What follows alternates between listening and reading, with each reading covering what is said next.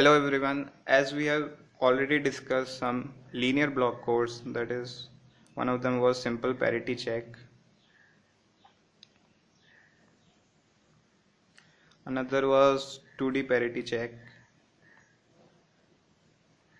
and the third one we discussed last time was Hamming codes. Today we are going to cover another one known as cyclic codes.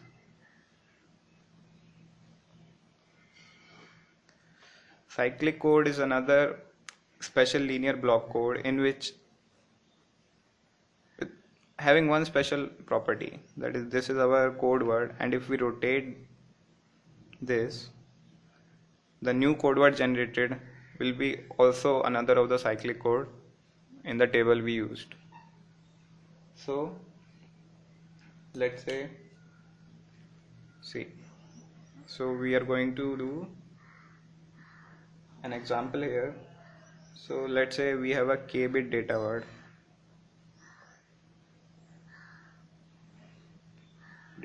We are performing what? Cyclic redundancy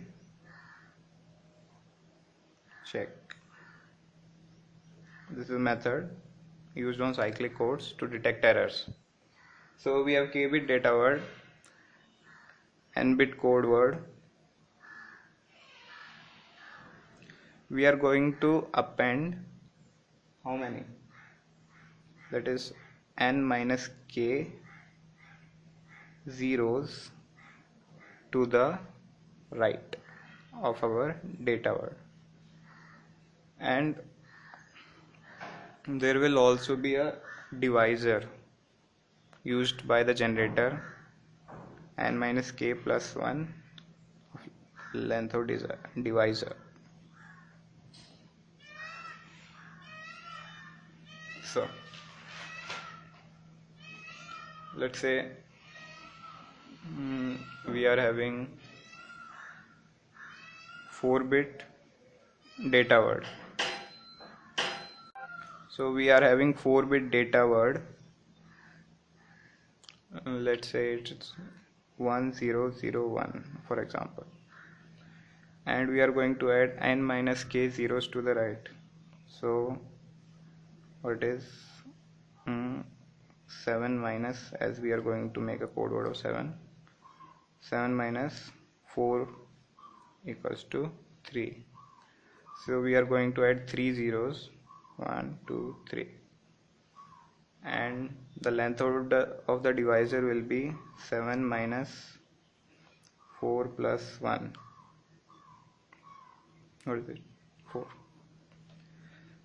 So the divisor both parties will use, they will decide it before sending the data. So let's perform the division. The division is not the simple binary division, it is the XOR division. It is much easier than that. Let's see. This is our data word. These are the 3 zeros we added. Then this is the divisor that both parties choose. Divisor. So first we will see the first bit is 1, so we will just put in the question 1 and put this here 1 0 1 1, and we are going to perform XOR operation 1 1, as we all know what XOR does. 1 XOR 1 equals to 0, 0 XOR 1 equals to 1, and 0 XOR 0 equals to 0. So 1 XOR 1 is 0, 1 0 and 0, whatever. So we get this. Okay, now this 0 comes down. Now this 0 comes down, so the first one is 0, so we will put 0 here, and we will do XOR with 0 0 0. We will use the divisor as 0 0 0 0, as this one is greater, we can't use it. So when the first bit is 0, just put 0 and use the divisor as 0 and perform the XOR operation again. 0 0 0 0 0 0 1. See, we got 1 and this is ignored. So now this one comes down 0. So checking the first bit again, which is 1, so we will put 1 here, and our divisor, see, we put divisor here, otherwise we put 0. So when we put 1, we put our divided by divisor 1 0 1 1, performing XOR 0 1 1 0 1 1 0. Okay. So now this 0 comes down 0. As this is smaller, we will, and the first one is 0, as I told, just put 0 here and divided by 0 0 0 0. So 0 0 0 0. Performing XOR again, we will get this. Okay, this is the remainder, and this is the redundant bits we are going to add after the data word. We will ignore this. Okay, so our data word was this. Okay, 1001, and this is the remainder we got. So 1001, our data word, and plus this remainder 110. Now this is our code word which we will send. So this is sent to the receiver. Now what happens on the receiver side?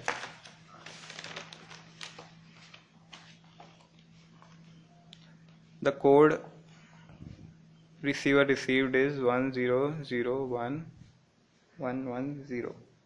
This was the remainder and this was the original data word, and the divisor both parties agreed to use is this. So the receiver will perform again the same division operation as we performed before. So this is 1, so just put 1 here and put the divisor 1 1. So 1 1 0 0 1 1 0 0 0, and just ignore this. Okay, now this one comes down. So the first one is 0, just put 0 divided by 0 0 0. Okay, so 0 0 0 0. Perform XOR again, 1 0 1 0 1. Now this one comes down.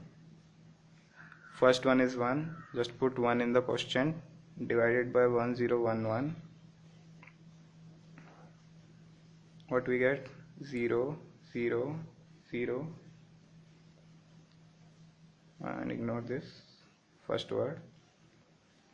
This 0 comes down.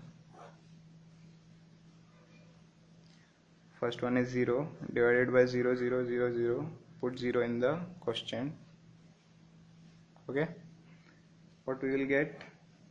0, ignore the first one, 0 0 0. So this is the syndrome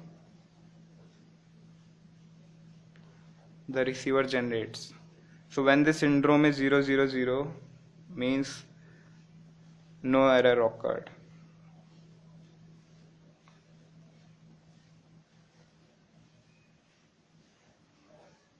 Okay, if some error occurred, you won't get this syndrome, that is the last 3-bit syndrome. So this is how we perform cyclic redundancy check.